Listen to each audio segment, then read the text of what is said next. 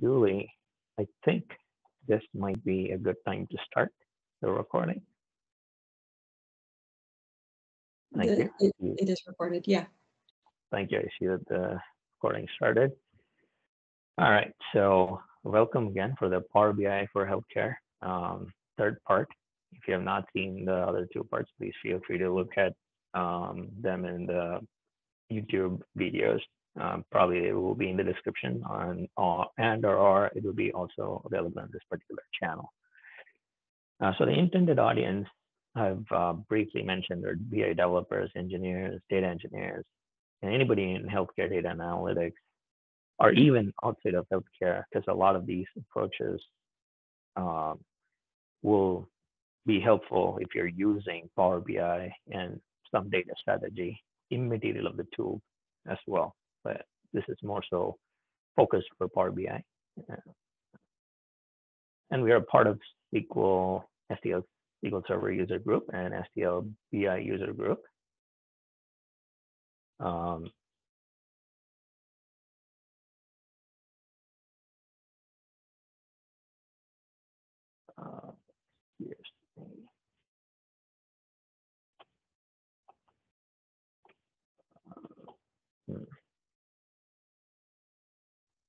Sorry, I want to restart this. One sec.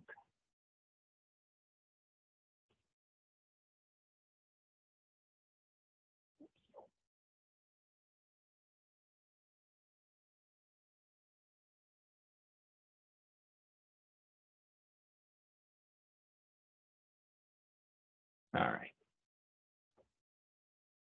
Okay. Sorry about that. So my intro, sorry about this. This is from a prior one. I am now a BI lead at SSM Health. I have more than 11 years of experience in BI, SQL Server over 10 plus years, and SAP Crystal Reports 11 plus years, year and a half of Power BI experience, almost 2 now. Data modeling, I've done a ton of data warehousing, ETLs, ELTs, sending data to external vendors, third-party billers, coders, or government agencies for compliance, regulatory, reimbursements, and stuff like that. And also organizational compliance. So all kind of data modeling and for things like metadata and things like that. And a big clinical EMR. So I have like 5, 6 EPIC certifications related to data models, Cogito, their proprietary data database, like Inpatient, Radiology, lab stuff. So I've worked with those domains. The data in those domains are very familiar. So that's my information.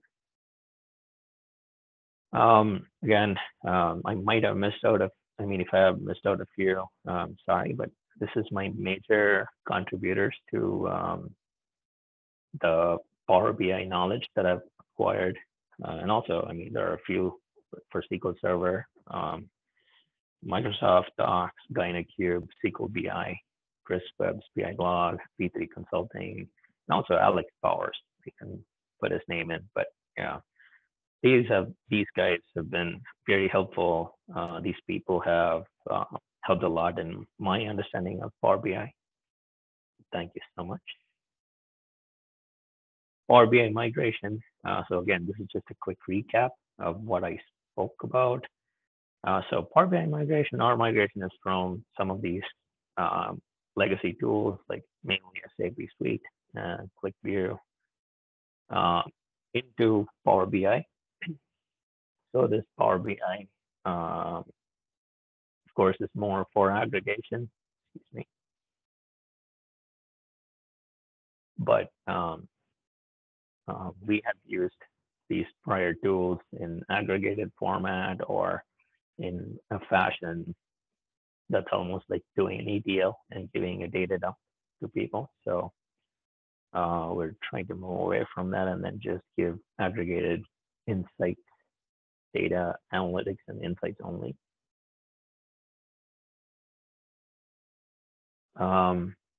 Again, that aggregation and insights, one of our key things is to move away from more so like an Excel data dump or CSV data dump to creating more insights within working with the end user and stuff like that.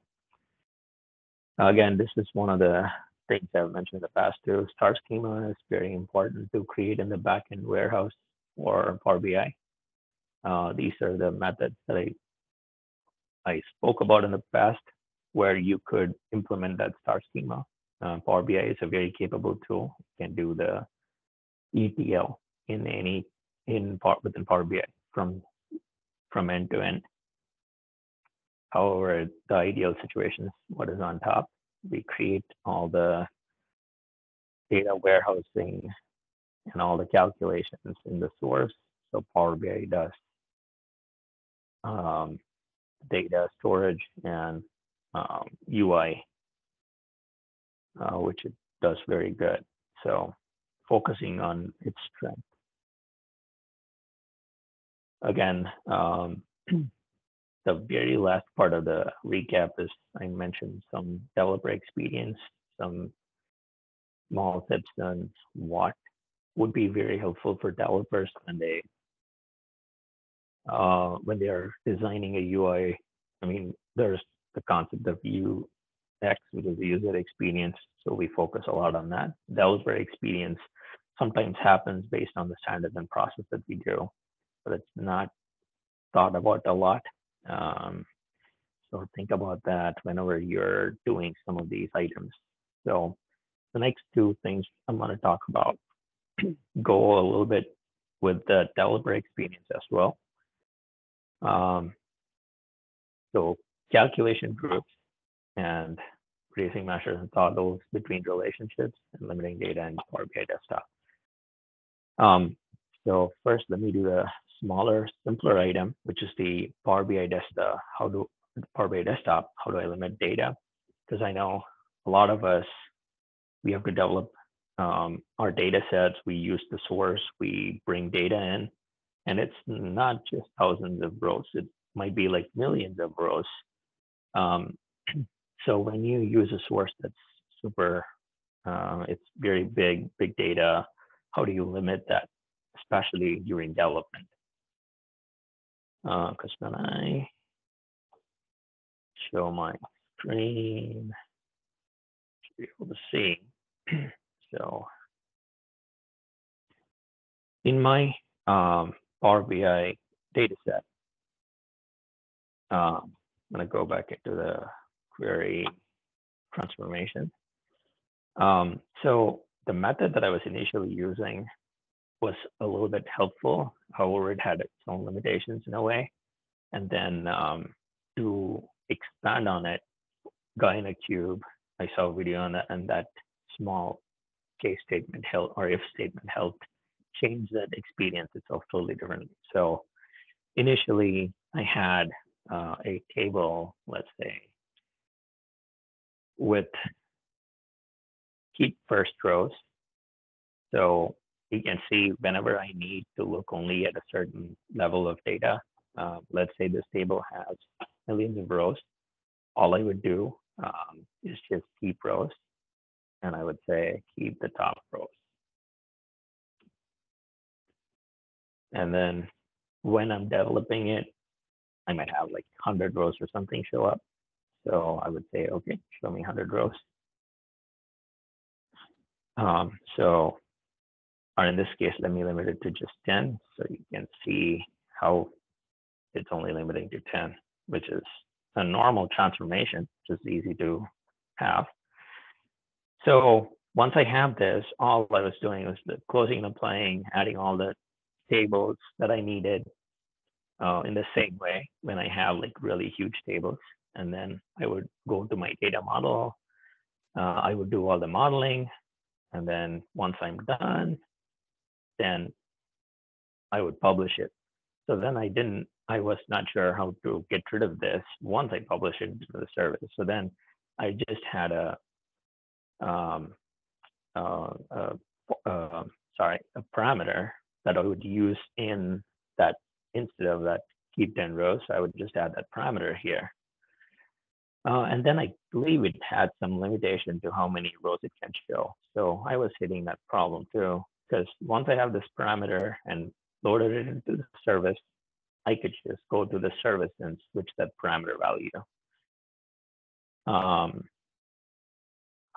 So instead of 0, instead of 10 initially, I would just switch it to million, let's say. So then it's going to bring everything. Is that million? No, million. So then it will bring million rows. However, again, like I said, it had some limitations. I think might only show million. Beyond that, it was having some problems. To again bypass that, the guy in a cube video was very helpful, and this simple switch was very helpful, where in my first applied step, you see keep first rows. So that is doing the same thing. It's finding the first n, which is using top n rows, which is the parameter. So if I said 100 rows, then it's going to say 100 rows. If I said 0 rows, then there's going to be nothing really coming out of that.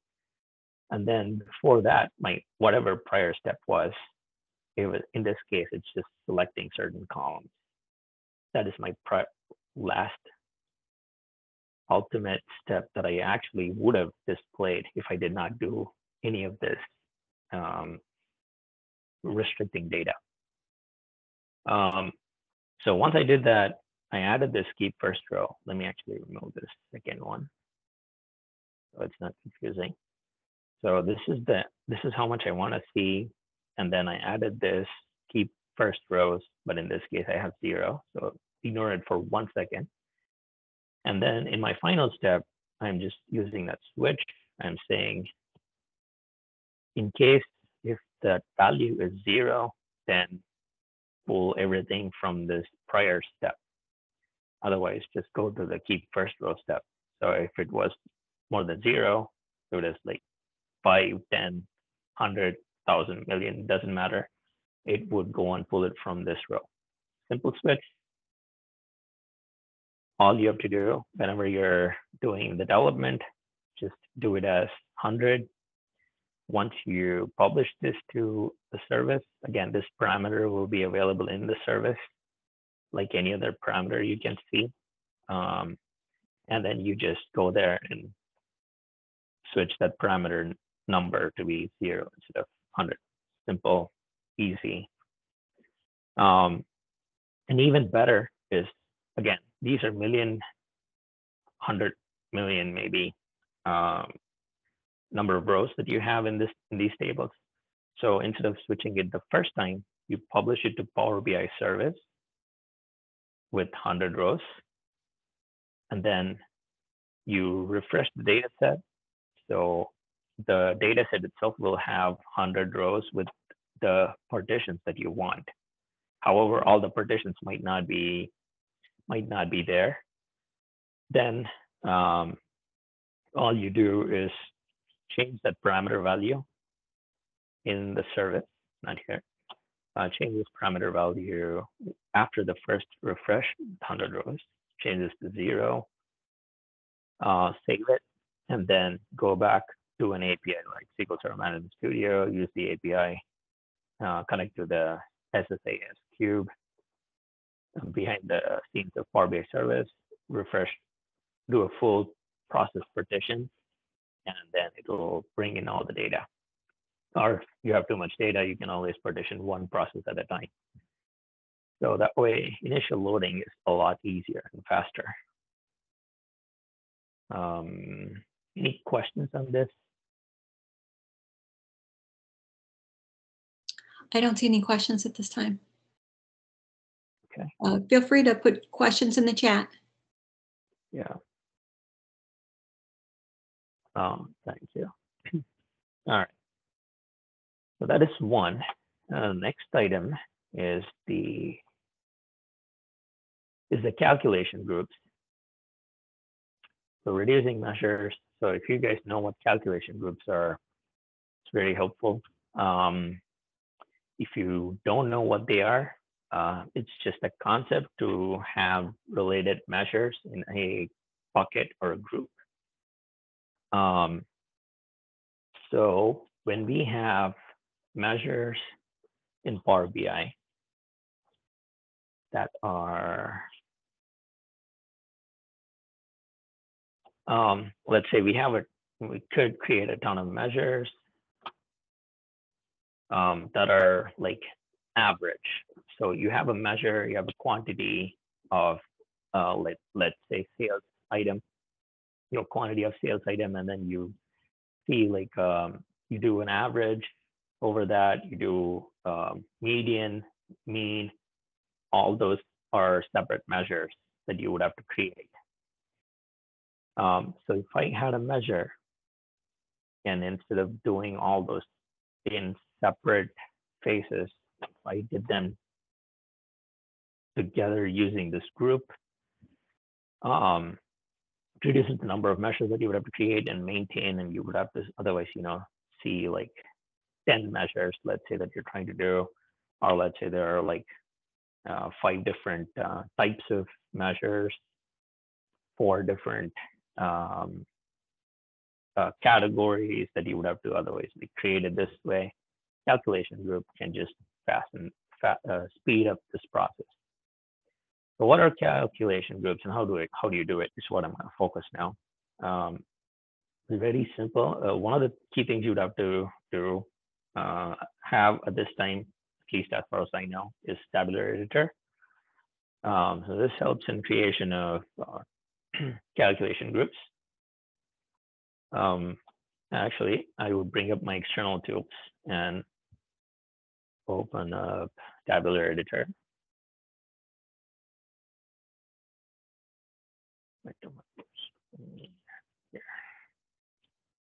All right, so this is tabular editor. You can see there are various parts of it. I'm not going to go too much into how to use tabular editor, but it has everything about the model itself, like the relationships, roles, like the user roles that you create, the tables, and shared expressions, so on and so forth. So you can basically model your entire data model instead of Power BI desktop. Actually, not instead, I shouldn't say that, but you can start the data model there and come here to finish it up too. Instead of limiting that data, if you use tabular editor, it helps you not have to look at the data and just create the modeling related items faster. So in this tabular editor, you can see within tables, I have the list of tables that I saw in my model and in my list of tables. So all I would have to do is add another calculation group. You can see I can add a calculation group directly. And you could open tabular editor by itself and then connect to your Power BI desktop data set. However, one of the things I did whenever I went to that external tools and did this, it already was connected. This makes it easier to connect your existing, whichever one you're working on, data set to the tabular editor, which is why when I opened tabular editor, it automatically came up with only the data set that I'm currently working on, the data model related to the data set I'm working on, and not a different one. So you can see it's coming from this PBIX file that I currently have it open. You can see, again, creating new calculation group is as simple as just clicking on this. And then I would want to call it something underscore, so it goes on the top, and then calc group. So I know it's a calculation group, and then I do that, then it creates a calculation group. I'm not going to do, and then within the calculation group, you can see in here, it almost behaves like a the one that I have here almost behaves like a table. So you see name is like a field in a table. So this is like a table, and you can see I can create items underneath it. So the calculation item, I can call whatever. In this case, let's say, core measure, let's say post date. Or, date one. Let me call it date one. And then I can just call this selected measure. So this is basically DAX that I'm writing here. And always for the default calculation item, I want to do a selected measure. All that means is this is the measure I'm looking at. That's what I want to see for this particular item. And as I show you the results, you will be able to see it even further.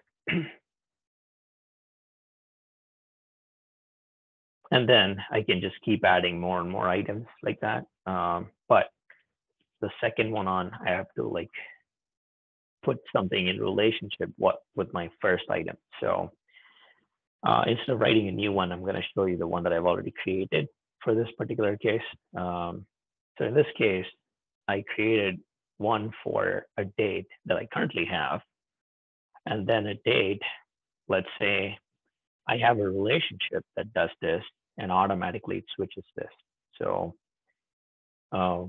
in our data model, one of the previous times, I have already created one that gets a date that is like 30 days from whatever date is normally in the data, just to show this difference. So in case there are two separate dates that you want to use, and it's not this linear that they are connected to, like one might be a sales date, one might be an order date, and one might be a delivery date or something like that, because they don't necessarily have to be linear.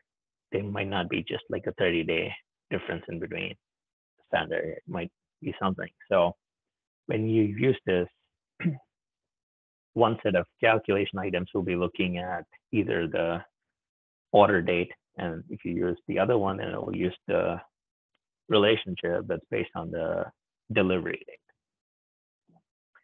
So in this case, again, you can see selected measure. It just means I'm looking for the default relationship, default measure.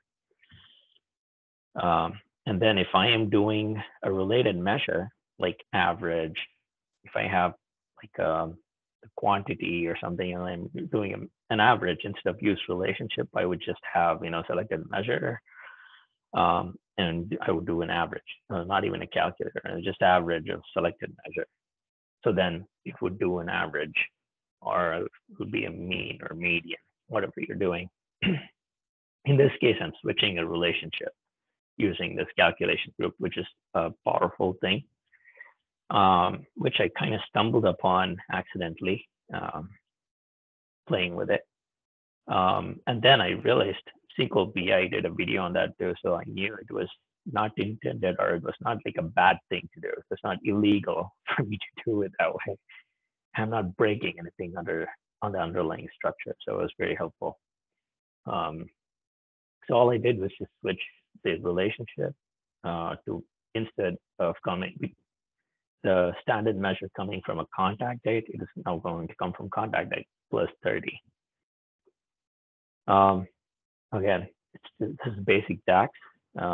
So now what happens is it creates that column. Now you can see that this is just called name. Now, if I wanted more descriptive, I can say based on whatever it is that I'm trying to do. It could be like an order. That's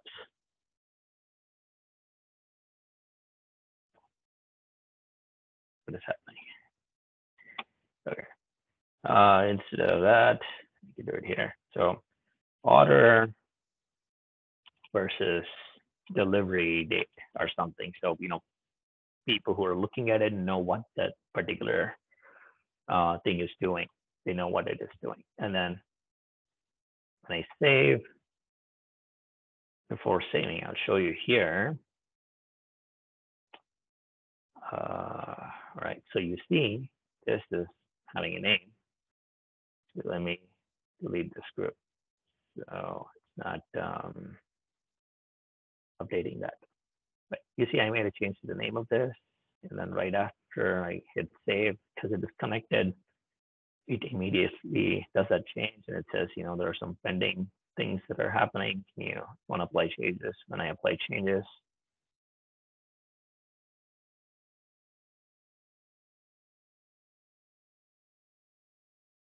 it changed. So it is very quick. It happens right away, whatever you make changes in the tabular literature, because your models are connected. Now, what does that mean? Unfortunately, I broke something from that, as you can see, this particular visual, which is a bad thing. Normally, I wouldn't do that. Before I'm done with everything, I would set something up where I'm using it constantly. In this case, I just had used this as a slicer. So it shows me that date versus date P30. So when I use that field in a slicer, what I see is the names that I have used in that calculation group. So what it's doing, as you can see, I have counts here. So when I toggle, what it is doing is it's giving me some value now, because it is working with the 30 days post data, because I don't have data for the regular data for this particular time frame. I just set it up that way so you can view the difference. But you can see that 30 days later, there are 82 items in my list. When I go back, there are really no items in that list during that time frame. Excuse me, in this particular table that I'm displaying the counts for. So it's very simple. When I'm doing this itself in the backend, what is happening? Basically, using the calculation group is using this and saying, what do I want? I want to count the row. So you can see, I just want to count the rows in Clarity EAPOT. So when I do that, that's the table where I added that date plus 30 or date. And I have the dates isolated here. So Clarity EAPOT, you can see contact date has some value, and then P30, and I've connected it to a date table on calendar date. Where's calendar date? Right here. So you can see it's either contact date or contact date P30. So in this case, for this particular toggle to work, I have to use an inactive relationship, which is how I can use it in the calculation group itself. So this is an extension of calculation group, how I'm using, but this will basically give you the concept of using calculation groups for multiple things. So the active relationship is for calendar, contact date, and then contact date plus 30 is this inactive relationship. When I go back to my main measure, it's doing like count rows. I'm just trying to count the number of rows so I can show you the difference. The calendar date, of course, is based on that particular date.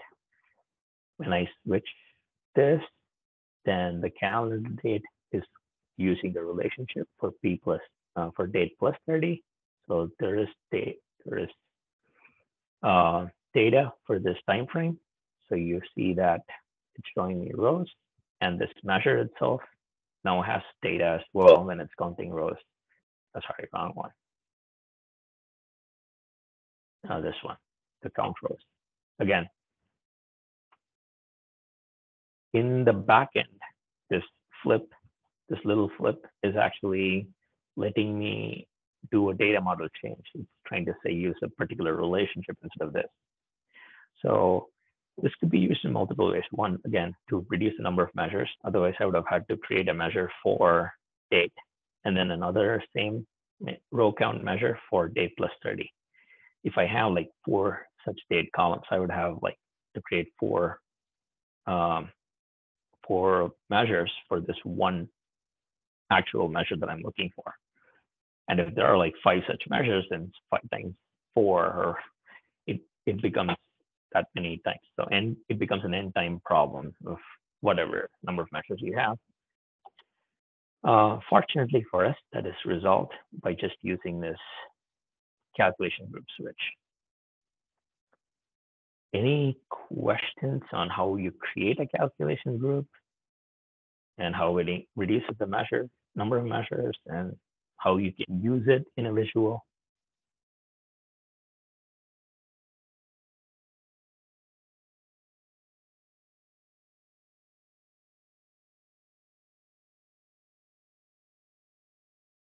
And normally, if this was not for a toggle relationship like this, you can use this as a part of a matrix or a table. This calculation group can be used as a part of a table or a matrix. Actually, more so matrix, because then you can set the columns to be that, and then I don't know what I will do for rows. I'll just try and do this.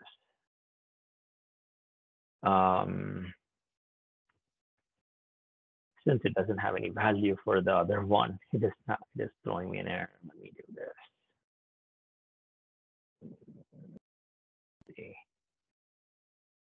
We change that, no data for that too.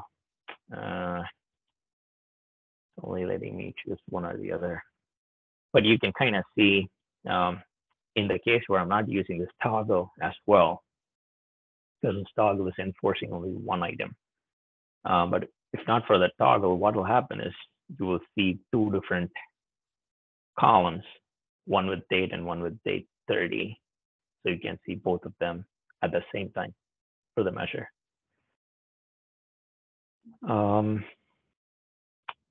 Again, sorry, any questions? No questions in the chat. All right. All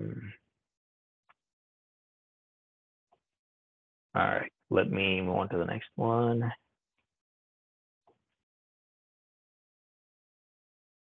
All right, so I did the calculation groups, toggle relationships, toggle between relationships, and then limiting the data in PBI desktop. So those again are part of developer experience. When you are able to use these, you're able to reduce the number of measures, be able to give the users some control over what they select and what they want to see, instead of us having to hard code all those options. Especially with the newer, bookmark navigator and page navigator, it's a lot more easier to use those.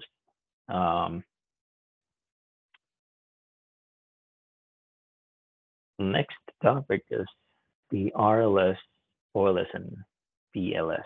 So I know I've spoken about PLS last time a little bit. Just a fun, quick show of what that would look like. It's a lot more simpler, so I'm going to kind of skip that and then do RLS and OLS. So for us, I am not sure if I can show a very enhanced version of RLS. What I'm going to do is, what do we do for RLS? That's what I'm going to tell you guys. Unfortunately, I can't do a very detailed demo because it does have some data and stuff like that. So in here, if you see, we do have a table called row level security. We created that as a data flow. And what this table has is a list of items from the AD groups. So admins within our system for healthcare in our system, the key row level security we need is to identify what user groups need access to what locations. Because we have multiple hospitals, multiple clinic groups, and some affiliates. who cannot view our data, our wholly owned data. Excuse me. So to identify and let all the users see just one dashboard, but restricted to only their location, like their hospital, their ministry, is where we're using this role-level security. So in this case, for the role-level security itself, within Azure AD groups, our admins create AD groups specific to workspaces and specific to those locations for a user. So if a user gets access to a list of locations, they would have that access for that particular work for all the workspaces. So if I gave Julie access to one of the affiliates, it would be available for within all the workspaces at this time. However, you could do this however you want. You can have user per workspace per region or location or whatever kind of slice that you're trying to show them the data to. Usually, it's pretty how you enable it itself is pretty simple. We have this role of security, like I said. Let me see. Data dimension query. Look, okay, there shouldn't be any other data that I should be worried about. Okay. Role of security just has a list of people's name, and it has the DLs and that they're a part of, and then the the location IDs that we have. So whoever gets access to that is all we see here. So this table is what we use to connect in our model to one of the fact tables. Currently here, I do not have any fact tables, but let's say my location table itself is the fact table, then I would just do a join to that particular table on that particular value that I'm looking for, and I would filter it based on that. So apply that filter security settings in both directions. So this way, whenever you get that, it restricts to particularly that user having access to whatever region or location in our case. To enable this again, what we have to do is go to manage roles. And then so we created a role called RLS security role. It is on this particular table that I showed you a minute ago. And then I'm just trying to have that user principal that I brought in as the user principal that I see on Power BI service. So just a simple DAX expression. So in Power BI service, what this will do is it'll filter who I am that is directly connected to the model. So who I am is connected to the model using this DAX expression. And this table has what locations I have access to that I can only see. So this DAX expression also filters out what I can see in this entire data model like this.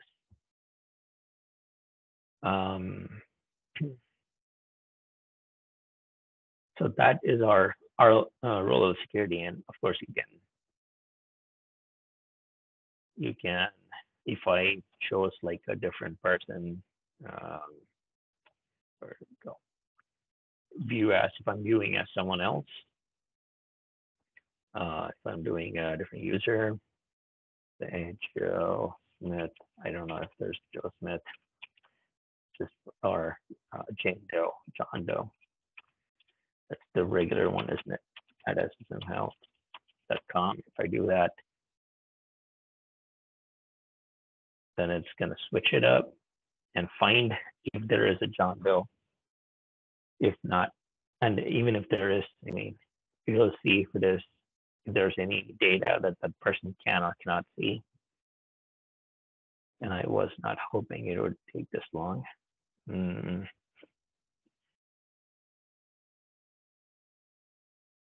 Go on, John. Okay. All right. So you can see that I cannot see the sensitive information. It just wiped it out. And of course, this is not connected to the entire model itself.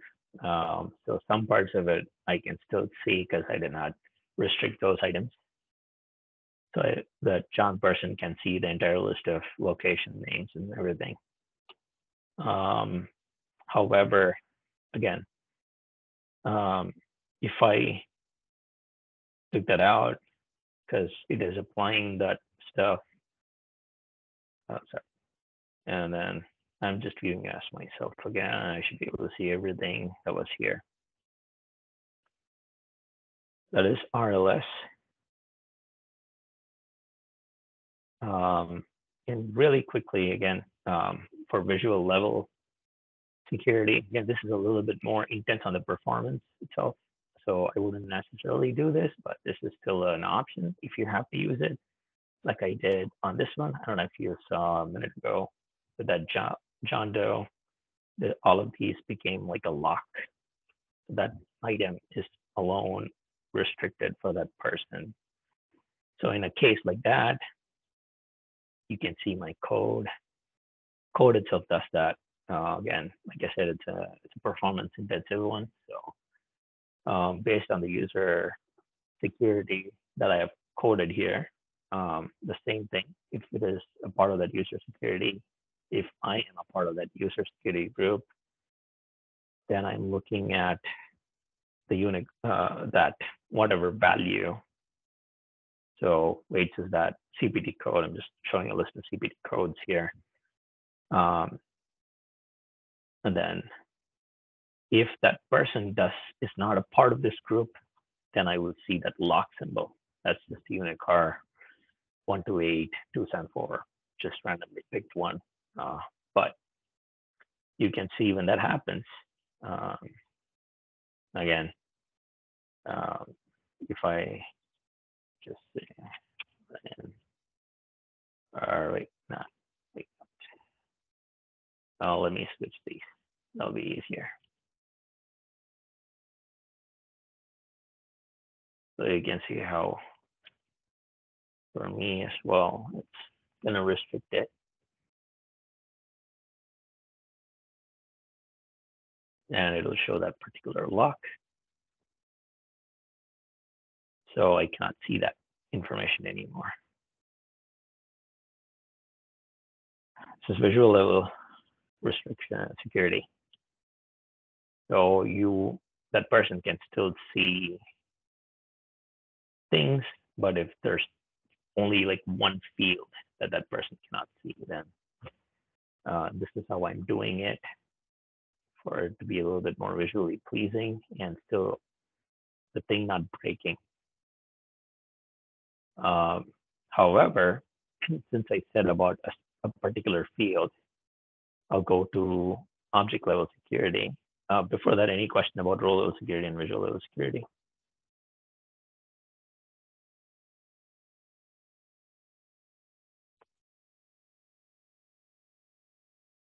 All right, I'll move on to the next one. So the same thing there is in the, for the object level security, we use the same tabular literature, which is very essential again. So we've used that twice in a row now. So think about it.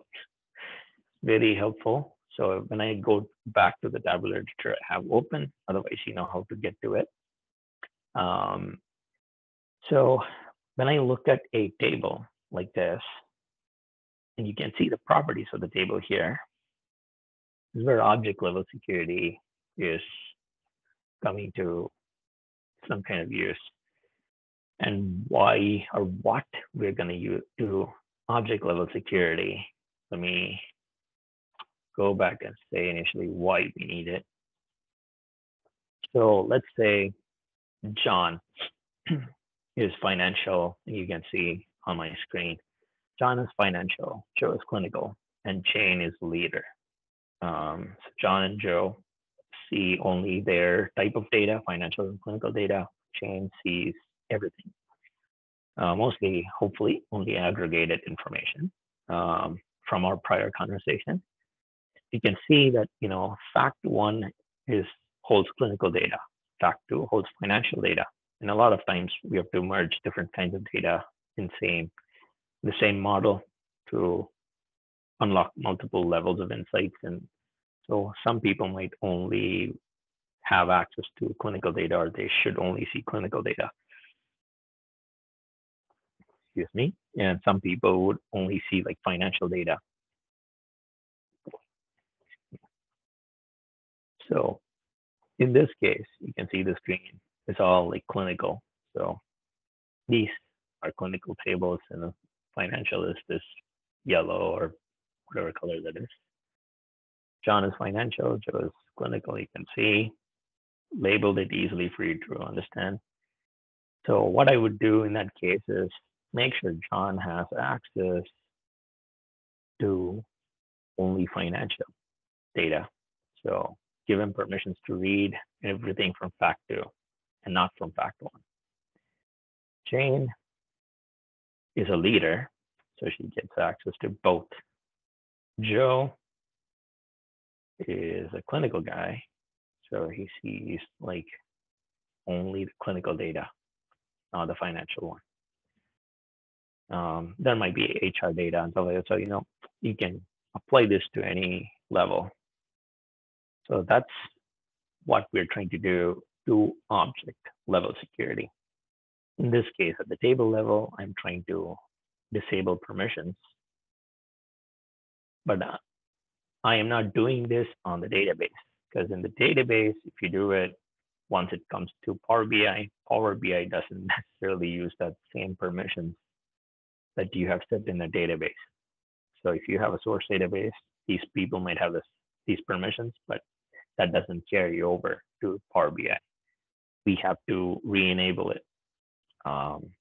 We have to enable it manually in Power BI. So to do that, again, going back to tabular literature, the properties of each of the tables, you can see that there's something called role level security. So if we enable role level security, you would see that here. However, see this one at the top, object level security. So ideally, you would want to, instead of doing John, Joe, Jane, and all, you would want to give it to a user group. So like I just created that RLS user in my modeling view. So again, if you don't know how to create a user in the Power BI, it's very simple. Just go to modeling view. You should be able to do it quickly. And once you create a user,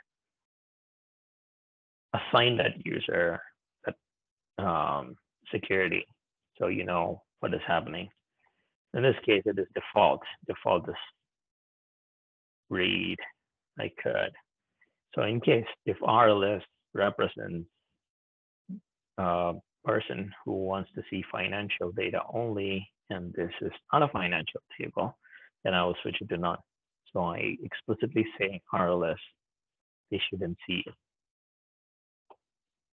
Or to make a little bit more sense, what I'll do is I will create two other roles, but they won't really have any use in here. Okay, so I'm just gonna, it's like a dummy role, financial. So the back end, when I go to Power BI service, I will use them appropriately, clinical. All right, so I've created those two roles. That's all how you create roles, and then save it. Now let me go back to, yes. So you can see that object level security now has the clinical and financial users in it. Now I would have to put the right people within that group. That is a different thing again. However, I can say this is only for clinical. This is a clinical table, so I want clinical people to only read. Financial people cannot read it. I would do the same for a different one. So either when it's default, they can definitely read it. By default, it is read. Otherwise, I say none. Or I can set in the roles what that role can do and say they cannot read anything. If I said none, then that means that person cannot do anything. It cannot read anything at all from this data model. Or by default, it is read. So where was it? Where was I? Here. Go back. Instead of the roles, going into the table. Oh, sorry. Okay. I'll go back to the roles just for another quick glance at it.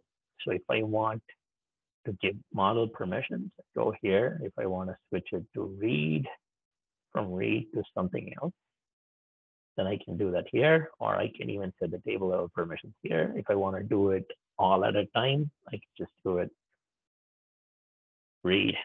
Say the OT is the financial one, the financial table. So I'm letting them read that. And then the rest are read, because you see default is read.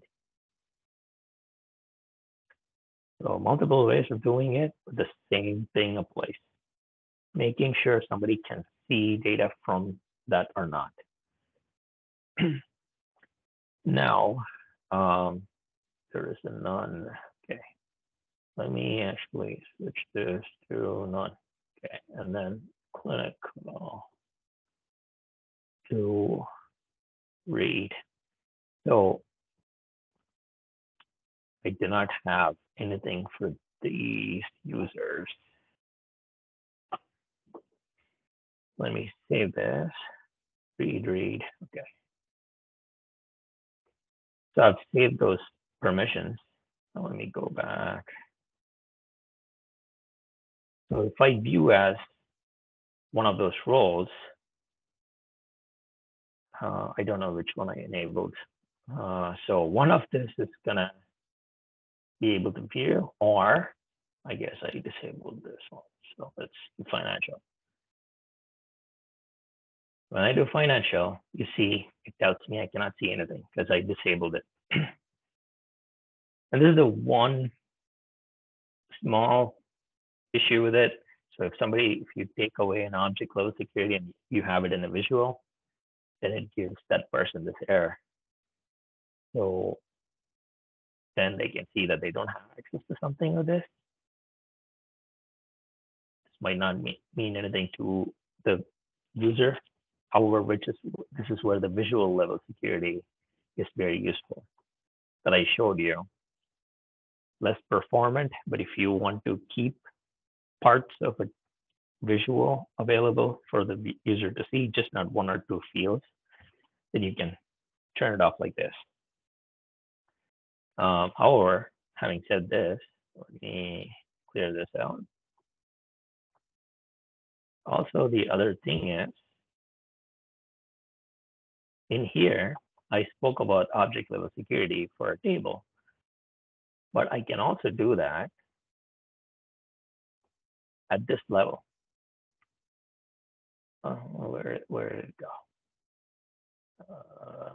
Object level security. So you can see that if I go into a particular table and I see, let me choose a different,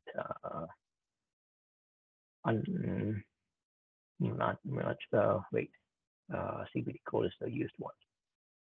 This is a used column. So if I see this, or maybe this one, yeah, this is the used column. So I will be able to see the impact there right away. So if I go to this particular column and I select the property, I look at the properties and then the object level security into the table, I'm looking at the column and I can do the same. So again, remember, the default behavior is read. I'm switching it to clinical, yeah, we'll, yeah, let's do clinical or clinical none. And then I'm gonna just update it. This is the one that uses it.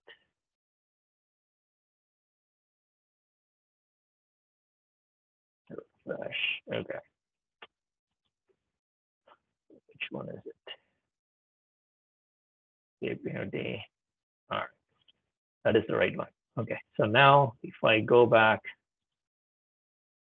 and view as clinical, I should have been able to see it.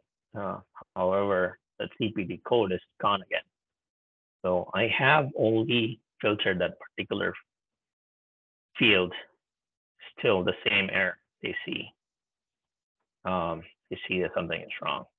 Because model is not going to give you very detailed information that you don't have access to see only one item. But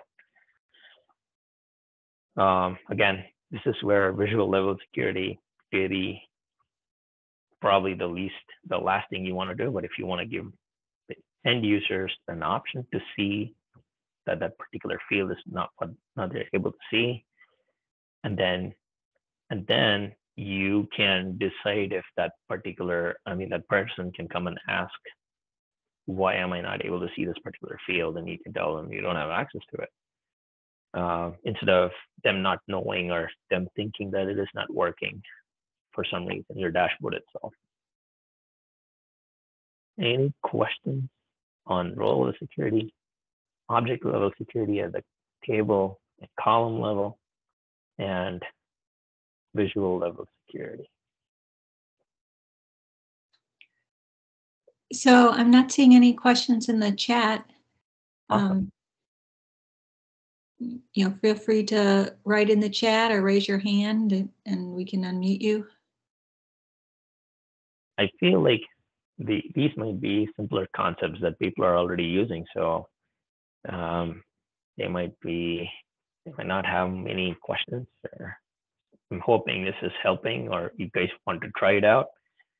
Whenever you're trying it out, you can have this video by you and do the same steps that I showed you. Thanks, Julie. Let me move on to the next one. So Power BI implementation. This is more like an overview. I'm not going to go too much in detail. Just a few things that we did. When we got the new BI tool, we had to get acquainted to that tool. We had to take time and make sure we understood a lot about it. In this particular case, we were moving from a legacy tool, from a set of legacy tools to Power BI. So we had some training, which was helpful from our training partners before DAX, and also there are some free Power BI in a day, a dashboard in a day videos on YouTube too, I think. So those kind of helped us kickstart some, and then we got to go through, a ton of documentation. Microsoft Docs have everything there. And sometimes, it's hard to go through that. So I always speak the text, which is very helpful, and then a fast speed. So it's easier for me to not having to go through that and just listen to it more. Because I'm probably an auditory listener. So something like that. Any other resources, like I mentioned before, like DynaCube, they're a great resource. SQL BI, they're a wonderful resource. There are community user groups for Power BI too that does a very good job.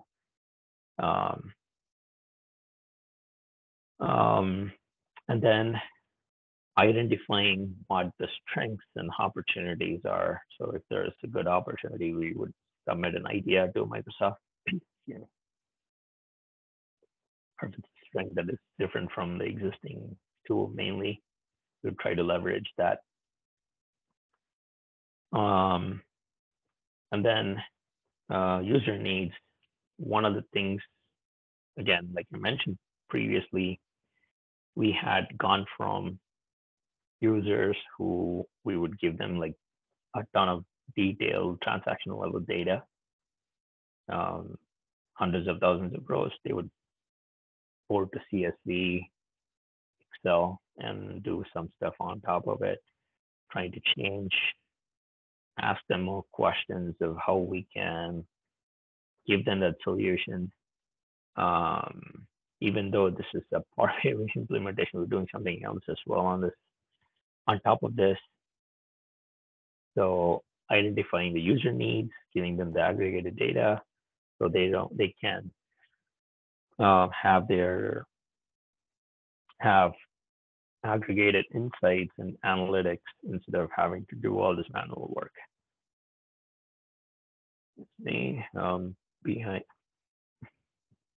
BI2 guidelines of practice, best practices. So after learning about the tool, going through what how we can like organize the users, how we can group them in domains and put them in, identify their needs and cater to that appropriately.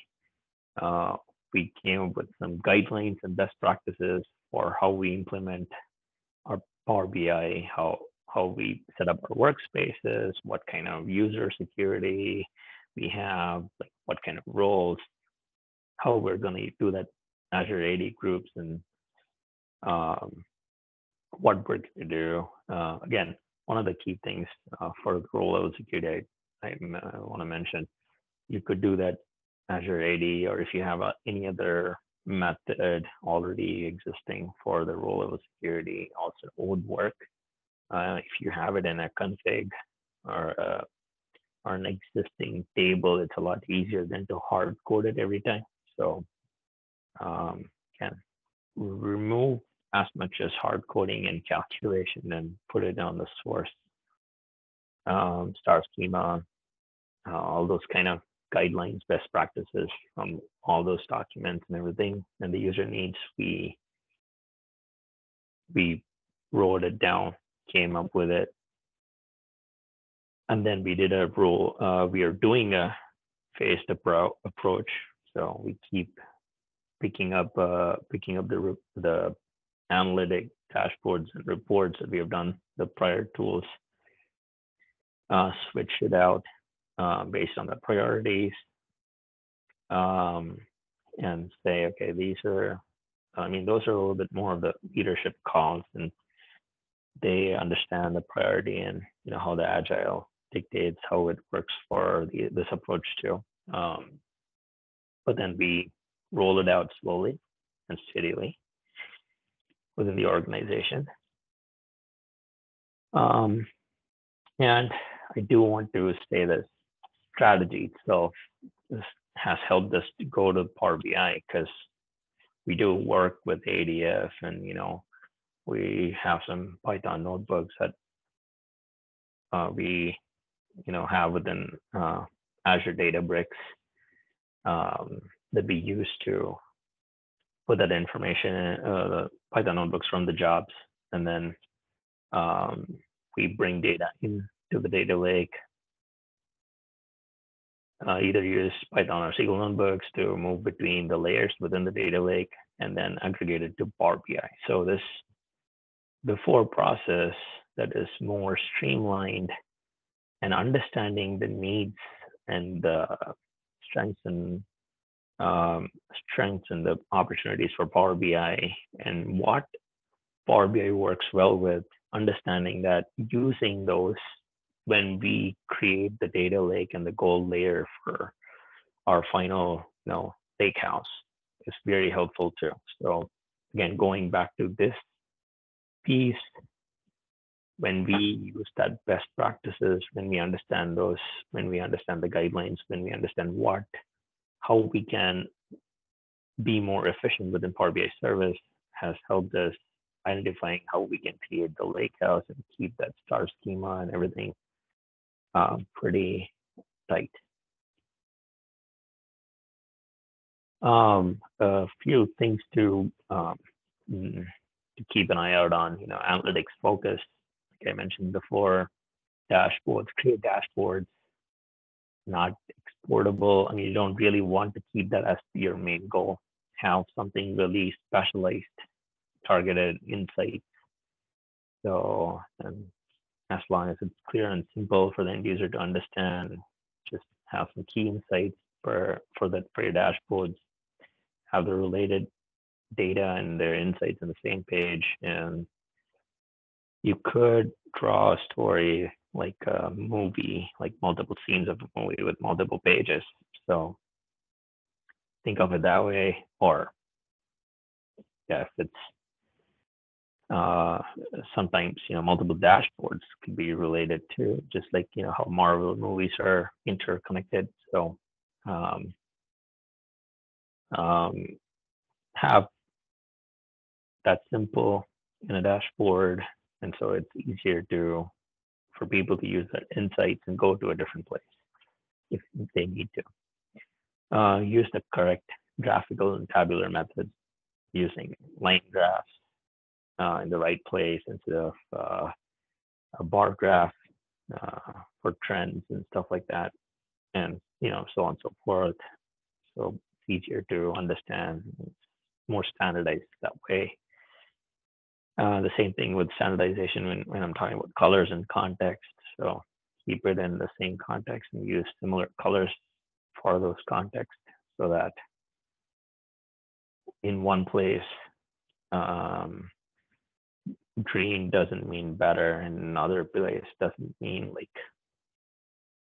worse. Or that's a simpler example, but it could be any color for that matter. So it has a theme, and you don't lose the focus of that context. And I think after I put this up, I realized I saw there was another person a couple of meetings ago who have done something about the PowerShell or Power BI REST APIs. So I was going to say these might be the future topics that I might do if people are interested, because I created some PowerShell scripts and I run it for like activity log or like the dashboard data set information, and store that from the service into tables within the SQL Server database. This way we can keep that metadata, use it for various purposes, especially identifying schema drift in the source, or managing the source schema drifts, and how do we approach schema evolution. So those might be some future topics if there's interest. Please let me know. And any questions otherwise? So Daniel just really wanted to praise you. He says, lovely. In my case, there are so many priceless tips that he did not know about. I will need to watch the webinar again. Thanks for being so detailed while showing step-by-step processes for each tip. And then he also mentioned, he said that you had mentioned a few videos and articles showing how to use Power BI. And could you, I don't remember if that was on a slide, but if you could list them here or on the YouTube, we could maybe put that in the description. Sure. Again, it's more so channels. So Guy in a Cube is a YouTube channel, and SQL BI is a YouTube channel. Maybe at the end of this meeting, I can post it on somewhere here. They're pretty helpful. SQL here. Let me go to this. So when we post this slide itself, slide deck itself, these have the links to those channels. So when you see this slide deck, you should be able to click on it, and it will take you to that channel. And then you can browse their videos and see the relevant information, or in this case, this blog. So, Guy in a Cube and SQL BI. Thank you so much, Daniel, for your detailed feedback. That was very helpful. It's always a good fuel for us to do more content like this. Does anybody else have any other questions?